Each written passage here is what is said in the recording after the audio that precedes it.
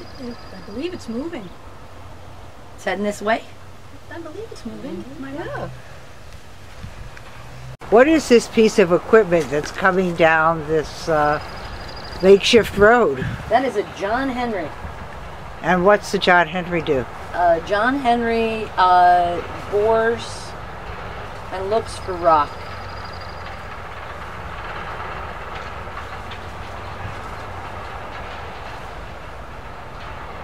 No, maybe, well, no, that's a John Henry, right? Yes. Yeah. How does it fit into the bigger picture of what they're doing? Well, they have to... How does the John Henry machine fit into the bigger picture of the project? They are required, they promised that they would use every effort to remove rock without using blasting. I received this last Thursday, so a week ago, I received notification that they intended to do blasting anytime between the 12th of June and the 14th of July. They also have not finished using the John Henry, so I'm not sure they finished doing their due diligence, determining where they might need to do blasting or not. They just simply said, we'd like to do blasting. That's not what they promised at all. And blasting next to 2 live pipelines is probably not the safest idea. And you're saying that as a human being, you would say, huh? Yeah, or an engineer? Well, no, as a property owner in Sandisfield who has been asking for the evacuation plan or a copy thereof for the last 2 or 3 months, and there really is no evacuation plan. I just think this is just a bad idea. That surely we could pause just a moment and think it through before something terrifically bad could happen.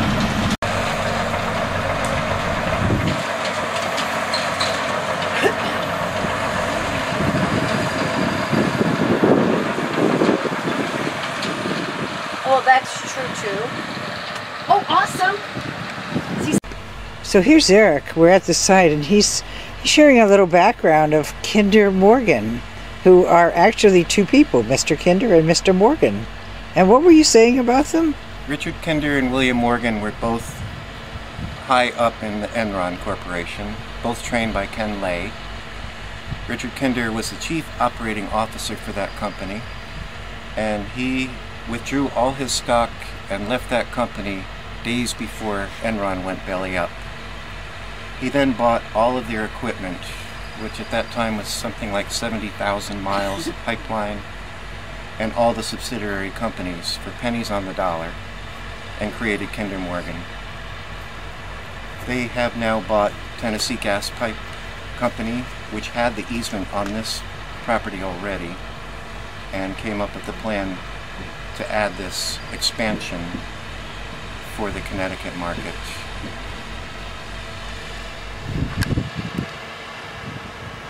They both escaped that scandal with no liability whatever, and in fact made out like bandits to create this kind of project which goes on all over this country and up into Canada. They have a terrible track record with workers. They were finally found guilty of the death of 9 workers in California from an explosion there. It took years of litigation to get to that point, and they settled out of court after that guilty plea for a fine. There have been numerous other explosions of their pipelines all over this country, and the word seems to be getting out just how vindictive and rapacious they really are. What we're seeing on the ground here is just a tiny example of what they're capable of. Thanks. This in the 50s? In the 50s, the first pipeline was put in. And that was back in the day, and they didn't know any better, and they went through wetlands, and they went in steep hills, and they pretty much made pipelines that went from one state capital to the next. which is why this particular line goes from Albany to Hartford to Boston. And that's what they did. So this is the trench that has been built, that's been dug for the third pipeline.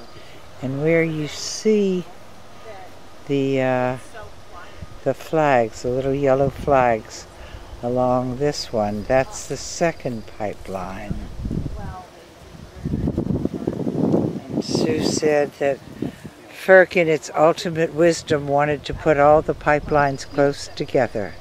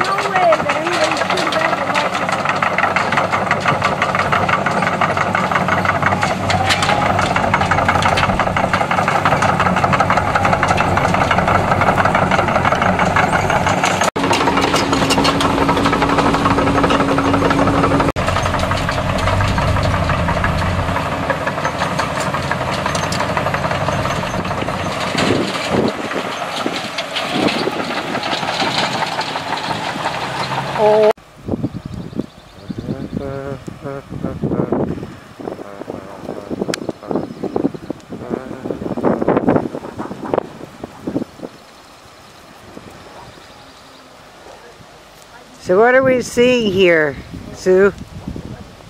Well, that's the John Henry wannabe. The John Henry drill attachment is on that particular machine. It's a rock drilling device. And they'll just drill down and see what's there.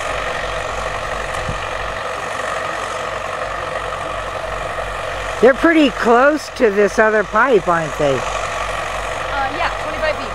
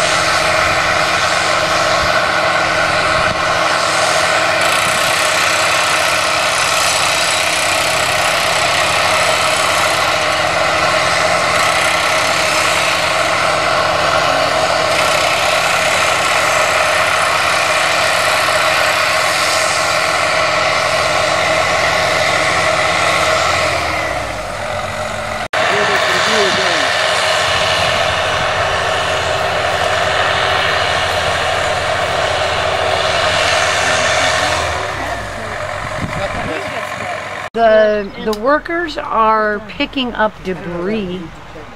Some of it is wattles. Those are like big nylons full of straw. And then there's bits and pieces of wood, which were stakes that held down the wattles. And then there's also some silt fence just lying there. So they're cleaning up the debris because that's where the pipeline is going to come? The pipeline will go 25 feet away from the yellow marker on this side of that silt fence.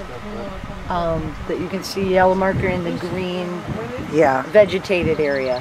25 feet to the left of that is where the new pipe will go. So they still have to clear rocks and things out of there. But during the installation of this wooden mat bridge and the clearing of the trees, they had wattles placed to protect the undisturbed wetland. Then they put in silt fence and removed the wattles. Except they just left them laying in the wetland. Now they're removing the garbage, basically. The stakes and the wattles and the